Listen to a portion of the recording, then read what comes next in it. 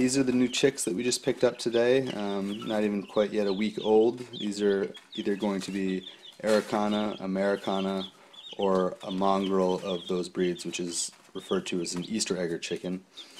To be a true Araucana, according to the American Poultry Association, the chick must have no tail, be a rumpless chicken, and have ear tufts, which are these little mutton chops on the side of the face, which these guys all do have.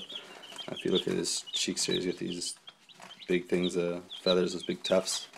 That's a characteristic of those breeds. To be an Americana chicken, however, it needs the same tufts, as well as a lot of times they'll have a beard, but they are allowed to have tails if they're Americana.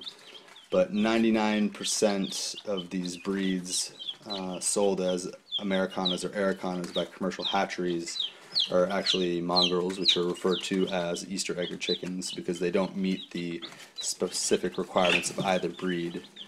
So I'm not sure if any of these are either true Araucanas or Americanas or, again, just an Easter egger chicken. But we wanted to get some chickens that laid the blue-green eggs. Sometimes they do lay pink eggs, more commonly blue or green. So in a few weeks, when these guys are a little bit bigger, we will mix them in with our Orpingtons and our light Brahmas.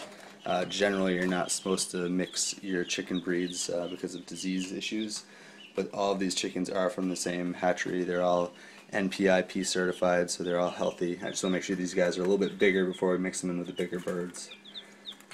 But those are our new chicks. I just picked them up a little while ago.